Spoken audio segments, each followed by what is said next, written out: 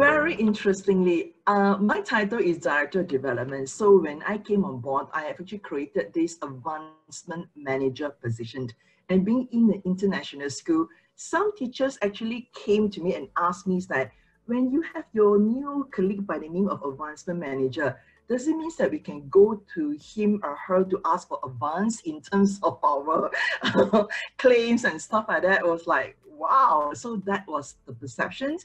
And of course, some people did ask, what are you trying to advance kind of thing? So I would say that especially when it comes to Asia Pacific or Malaysia specifically, if you tell people that you are a development professional or advancement professional, honestly, not people knew about it. That's the reason why there's still a lot of awareness, education that needs to take place.